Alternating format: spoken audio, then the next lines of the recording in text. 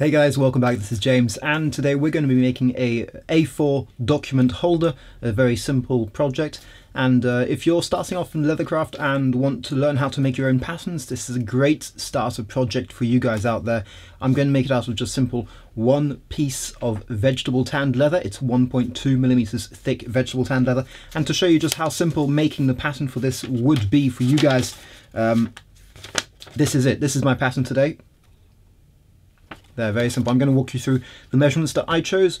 But yeah, as I mentioned, this is a very good exercise for people who are new to the craft and wanting to start making their own patterns, because it's a very simple exercise, nice and flat, nice and neat, one single piece. So just take your time and have fun. So let's get going. This is a brand new piece of vegetable tanned leather, and I love working with this stuff because it takes dyes beautifully. Now I'm just going to measure out the size I need and give it a quick marking on the back and cut, because I don't want to use the whole thing and I don't want to use too much. I don't want to waste any of this material. So let's go ahead and mark out my measurements. Just a quick idea. It doesn't need to be perfect at this point. So my measurement is going to be 33 centimeters on the wide side. So I've got 37 here. There we go.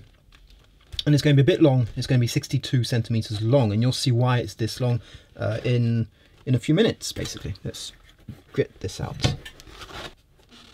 So I've got 50 here. I'm just going to mark out roughly 50. And I'm going to give myself another 20 just for safety. I won't need this much, but it will give me a bit of extra leeway. And this is that's about another 20. There we go.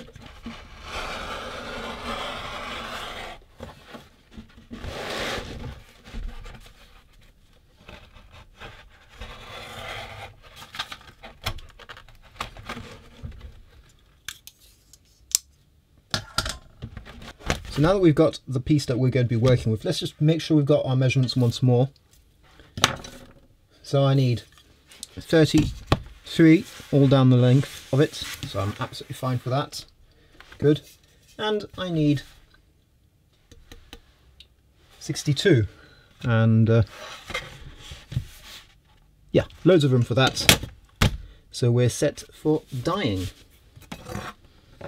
I always like to cover the surface I'm working with just a simple piece of cardboard. This was taken from an Amazon box, nothing fancy, just a piece of cardboard that I know that if it gets dirty, and when it gets dirty, I really don't care. So make sure you keep your surfaces as clean as possible, because that will avoid any problems later on down the line. Now, do note that these pieces of leather often have bits and scratches to it, especially the vegetable tanned leather. This is simply because, well, the animal has lived a full life, and sometimes it comes with scratches from its life. You could work around this. In this case, I'm not going to, because I always like the addition of that. It's just part of the natural look of the leather, and personally I really like it. But if that's not to your taste, then you can certainly work around it. It would mean removing quite a bit for me if I wanted to get something absolutely perfect, which is not the case in this product. If I wanted to get something absolutely perfect, I'd have to remove a lot of material, and that would mean a lot of waste. But in my case, I'm going to see if I can work around it. Maybe I don't need this whole extra piece here. We'll see how this turns out, but if it does end up to be in the piece, then I'm not too worried about that. Whenever I dye a piece, I like to use some neatsfoot oil first on it, simply because the dyeing process is going to dry out the piece considerably. So to avoid any problems with the leather later on cracking and becoming too brittle, I like to go ahead and use some neatsfoot oil. It also means that I think, theoretically, now this is a theory that remains to be proved, but having the oil permeate into the leather helps draw the pigments from the dye into the leather. So in theory, this helps not only keep the leather nice and supple, but also helps with the dyeing process overall.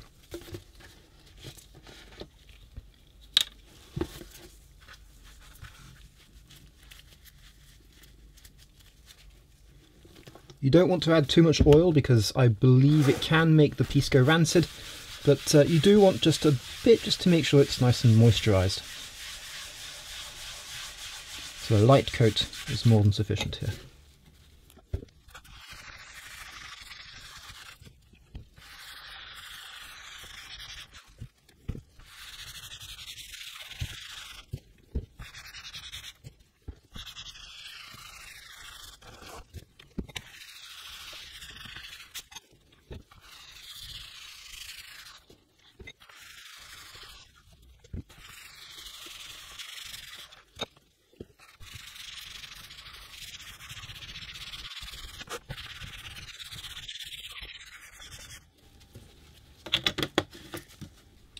Don't worry if it's not absolutely perfect at this point. The important part is just to get it just a bit, well covered. You don't also have to worry too much about the edges, since we'll be cutting slightly smaller than this actual piece. But do make sure you get most of it, just to give yourself as much leeway as possible. I'm going to be using Fibing's Saddle Tan Pro Dye in Saddle Tan colour.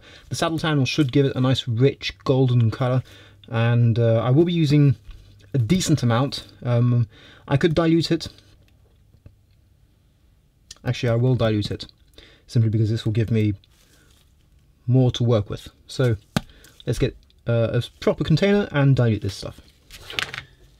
To dilute my dyes, I use ethanol absolute, which is basically pure alcohol. It's industrial grade, so be very careful, and you don't want to smell the fumes too much. I go for a simple. It's a bit much.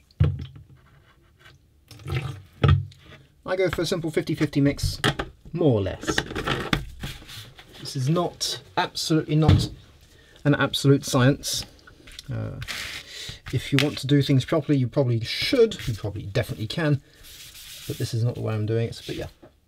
So do be careful, because the alcohol like this will evaporate and the fumes are not good for you, because they burn out your lungs, basically.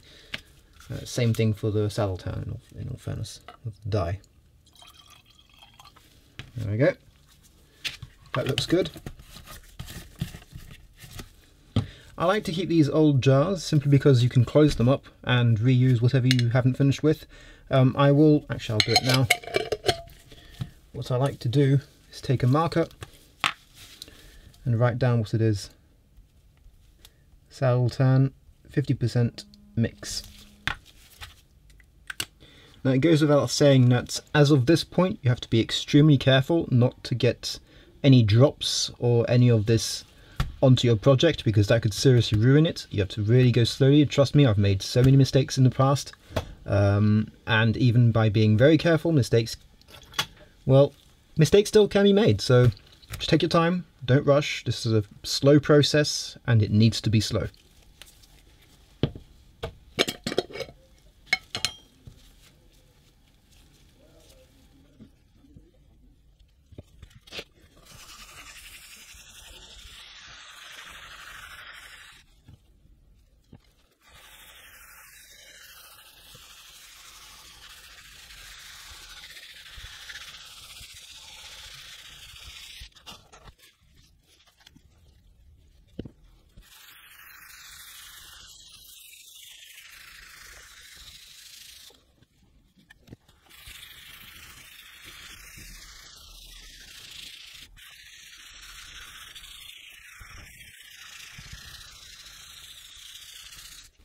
Now the reason I dilute it is so that I can actually go ahead and do several passes of this. As you can see, the dye in the first coat is definitely not a uniform dye, and you'll want to do several coats of it. But if you're using the dye pure, the issue you may encounter is therefore using too much and your piece becoming too dark. This is why I dilute it. But be careful, because the extra alcohol or whatever you use to dilute it will dry out the leather even more. As you're putting on more coats, it stands to logic that your leather is going to be more and more dry. So take your time, test this out if you're not used to it, and find what works for you. Every leather is different. Different suppliers will have different types of leather and different qualities of leather. This is what works for me.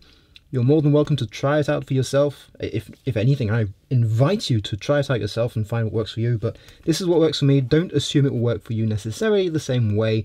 Do test it out, enjoy, take your time, and learn as you go. Discover, basically. So the first coat, as you see, is not brilliant. That's normal, totally normal, and this is why I diluted it, because I wanted it to be very light. I don't want it to go too dark. I'll be putting on a second coat and a third coat probably. If not definitely. I always do 3 coats anyway, and this, as you'll see, progressively the color will be more and more even as it dries out, and by having something that's diluted you can go ahead and redo areas that may need doing again if they're slightly lighter than other places without too much worry. Okay, let's get going.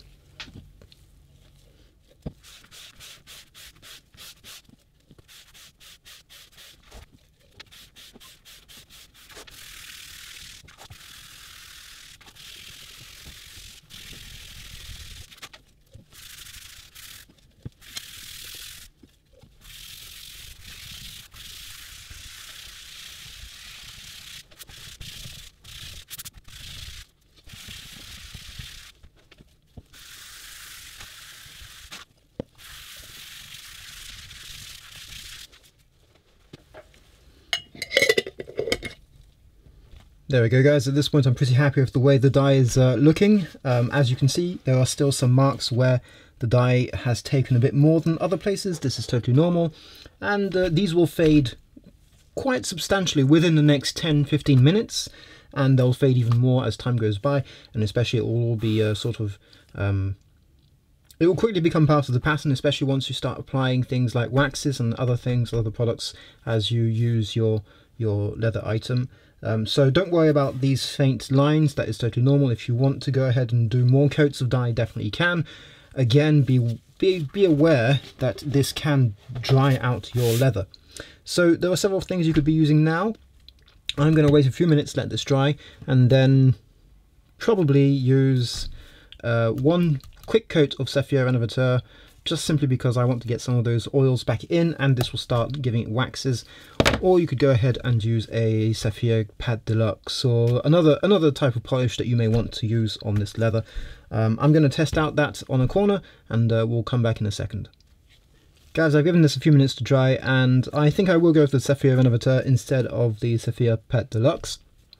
Either one of these products will work great. I mean, I do tend to use this one quite a lot, but because I've used quite a good amount of dye on this, I really want to make sure it stays nice and supple for the use, simply because it will be turned around. It's just one piece that's folded around, so I want to make sure it's as supple as possible.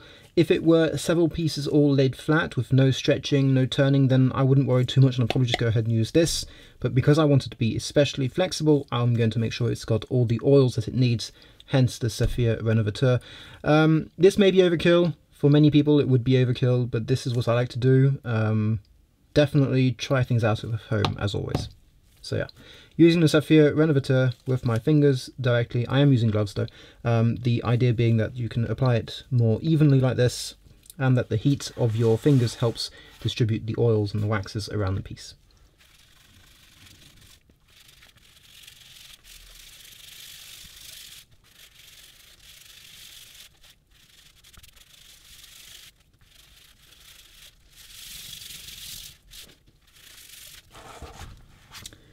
And there you go, guys. I think this is looking really good. As you can see, the colours are looking much more subtle right now.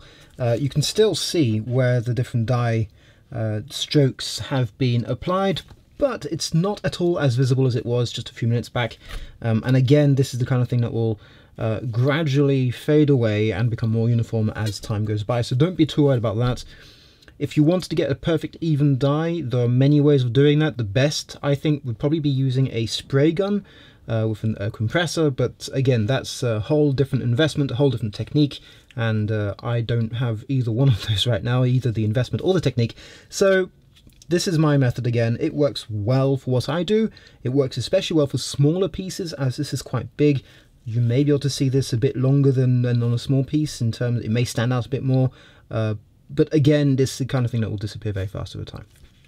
So let's let this dry, and we'll come back in a few minutes and buff it. In the meantime, I want to send my friend / client for this project samples of thread against this, so that we can choose the color combinations that we'll be using for the stitching. So yeah, again, we'll let this dry and we'll come back to it in a few minutes. I've gone ahead and cut my piece of leather. Now take your time marking things out. I think this is one of the most important parts of the whole process. I want to make sure that because it's one big piece, I can't really afford to get anything wrong here. I have to make sure that my measurements are absolutely spot on, and that no markings are left on the inside, because it's a flap mechanism on the front part of the piece, which means that if I get any markings from my pen marks basically on the inside, these could be visible once the piece is all set up. So I have to be very careful that all the markings are on the outside of the piece that I want to cut. I did go ahead and modify slightly the original design, simply because I thought that the flap needed to be a bit thinner in the center than I'd originally planned for, but it's not a big deal. Just make sure you go ahead and measure out twice. One important thing is to make sure you have a metal ruler. The issue with anything that's not metal for rulers is that as you're passing the blade along the ruler, if your blade notches or hits the ruler, you're then going to be stuck with a ruler with a small notch on it, and can be really annoying for a very long time. So just go ahead and buy metal rulers for this. It does cost a bit more originally, but they last longer, and I swear you'll find no complaints there with a good aluminium 500mm length ruler. Another thing to note is that I went ahead and sanded slightly the inner corners of my cuts, simply because I couldn't really access them with the edge beveler. I'm using a very nice Barry King's Tools edge beveler. I believe this is the number 0 edge beveler, and it's really nice to get those edges really crisp and gorgeous looking. The idea here is to bevel them in order to be able to dye them, and then go ahead and burnish them. Now I'll go into more detail about my burnishing process very soon, but this gives you an overview. I did go ahead and add a nice crease line all along the inside. I just find it adds a touch of, yeah, it just makes the piece look a bit more finished than it would have without. I'm not an expert on this, I don't really do it much, so I can't really recommend any specific way of doing it, apart from I like to warm mine up because it leaves a nice clear line, slightly darkening the leather, but there is a fine line between having it nice and warm and having it burn the leather. I think I had it slightly too warm at first, but I got it to the right temperature afterwards quite easily. Again, make sure you're testing out on scraps before you do anything to your final piece. That's the most important recommendation today, I think, is to test out before you go ahead and do anything. I did mark out where my folds were going to be. This is where your measurements come in handy again. Because it's on the parts of the piece that are not going to be visible, it's okay if you go ahead and mark out where your glue is going to be. I'm using a regular cement glue. It's a neoprene glue, and as with any neoprene glue, you want to apply it on both sides of the leather or both sides of the pieces that you're sticking together, and letting that glue dry. In my case, I need to let it dry 5 to 10 minutes before I can actually glue things up. And once you're all glued up and ready to go, make sure you just let it dry, let the piece sit, hit out any air pockets, making sure that your two pieces are getting as much contact as possible, and you should be good to go. I let mine dry for about an hour, and here we are. We're back, guys. This is the piece where I left it just before. Let it dry basically, and it's looking really nice. As I mentioned, that leather's feeling just gorgeous. Really, really nice. I can't really explain it to you better than that. The leather is one of those weird products where you can't really explain how it feels. You have to be able to show physically. You have to have it in your hands physically to be able to understand. And the next parts that we are going to be doing right now is cleaning up these edges, making sure that they're flush with a piece of sandpaper. Of course, I did my best while gluing it up to make sure that they were as flush as possible.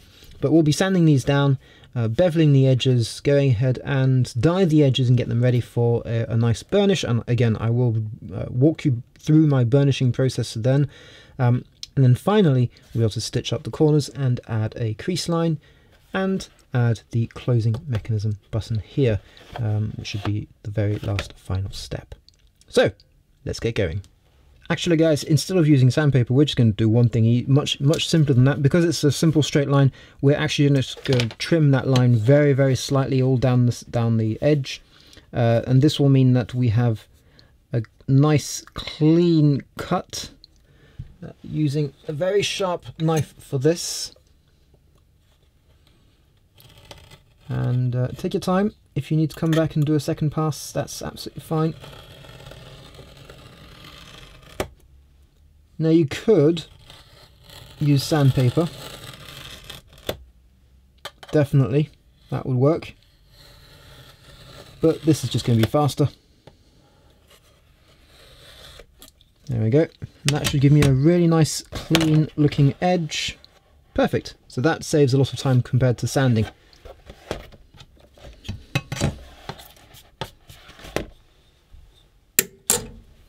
There we go.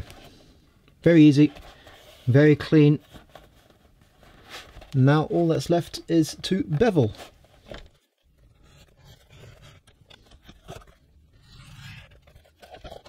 If this had been a piece with tighter tolerances, I may not have been able to just cut all down the edge there, but because of the way this piece is designed, I've left myself plenty of margin all around the edges here for this specific kind of thing.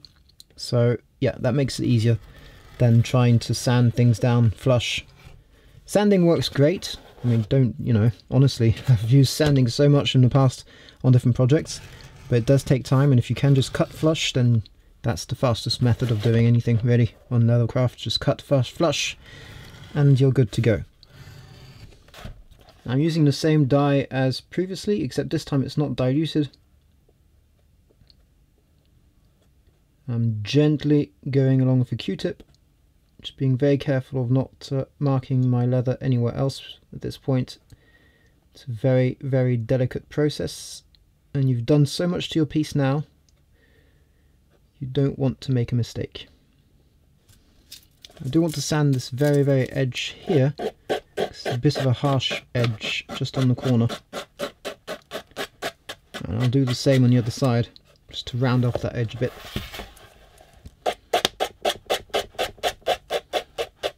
Because I couldn't really bevel that. So that way, I get a nice comfy edge. It's not too hard, that's the idea. Be very careful when you've got open dye like this. Now you can buy some very cool like empty markers that you then fill with whatever dye or ink you want, which are great for this kind of application, which I definitely need to pick up. But in the meantime, a Q-tip and a bit of patience work just as well.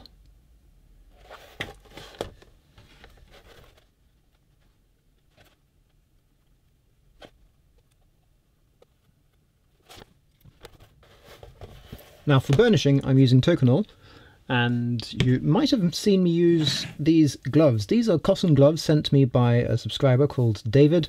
David, if you're watching, yes, you are completely right. This has changed my view on burnishing. And for those of you wondering, this is a 100% white cotton glove, and I've got a few of them.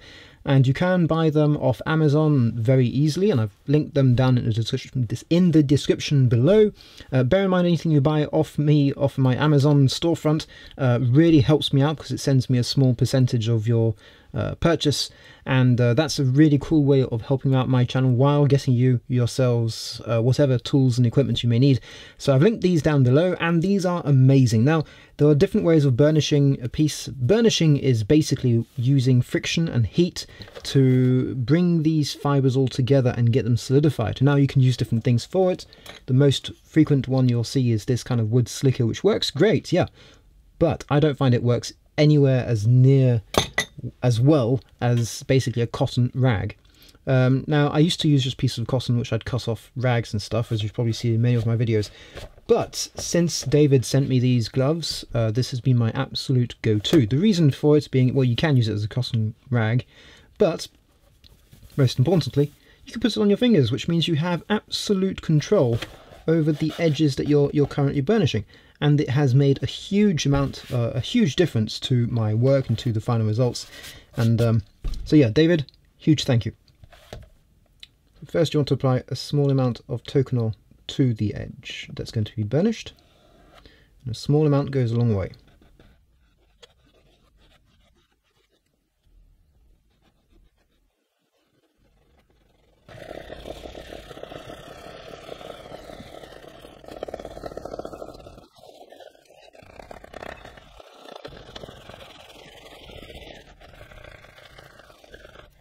I'm using just a simple divider here, 3mm spacing, to mark out where my stitching will be.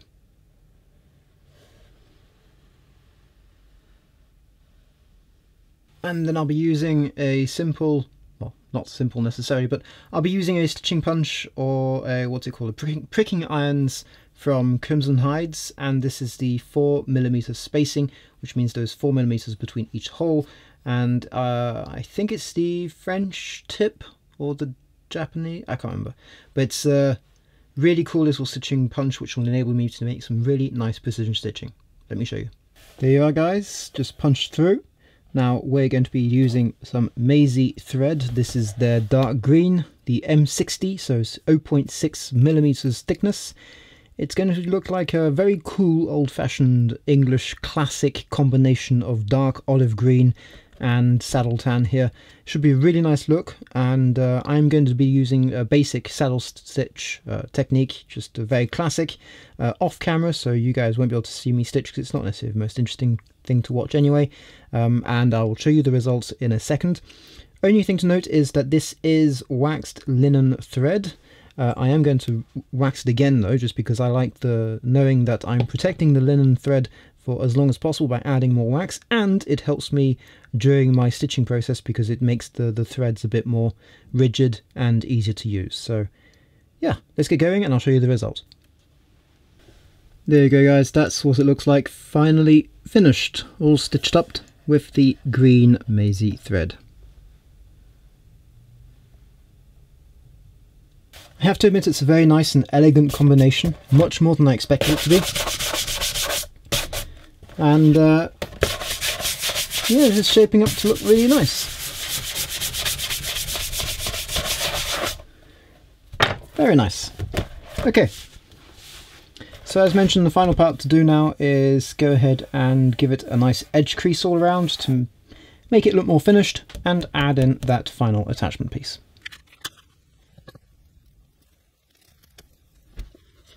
I'm just going to go ahead and use some beeswax all around to protect the edges.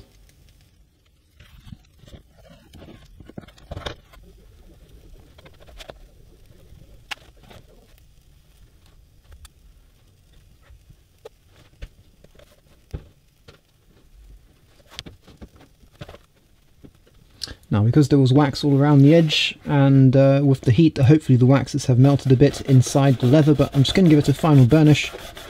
This will get rid of all the excess wax and help spread it out even more and protect the edges once more. And you don't really need much, just a quick rub, just enough to get it hot and get those waxes flowing again. There we go. As I mentioned, you really don't need much. And that crease turned out really nice. I'm going to see if I can get you guys some close-up shots.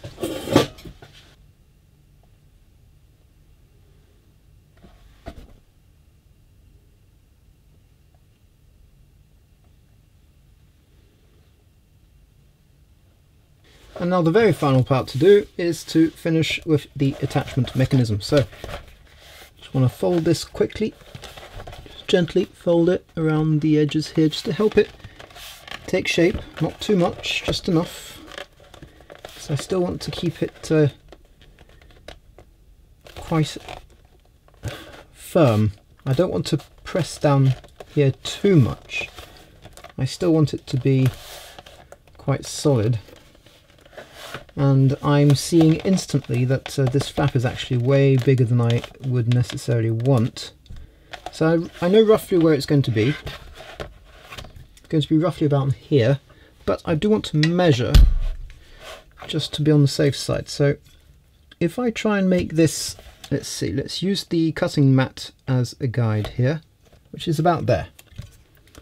That look correct? Yeah, that looks good. And I want an awl, and I want to punch straight through because I won't be able to see on the other side where I am. And I am there. Oh, bit of wax sticking to the outside of the bag. There we go. See guys, this type of scenario is when I wish I had a proper arm press. But we manage, we manage.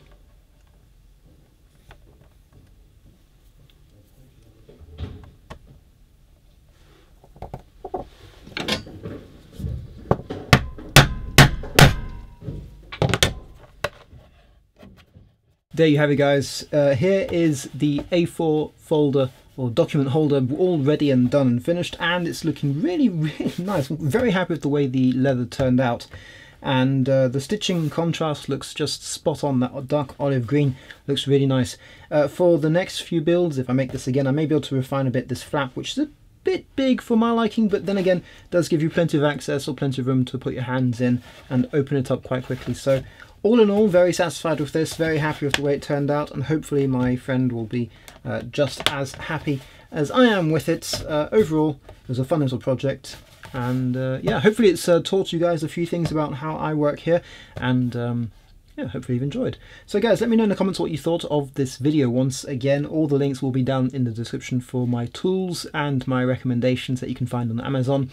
Don't forget that anything you buy off Amazon through those links helps me out in a small way. I do get a small kickback on that, and that's a great way of helping out my channel. If you're new to the channel, well, do consider subscribing. That really helps out as well. And whatever the case may be, please leave a thumbs up button, your comments down below, and hopefully I'll see you very soon for some more leathercraft.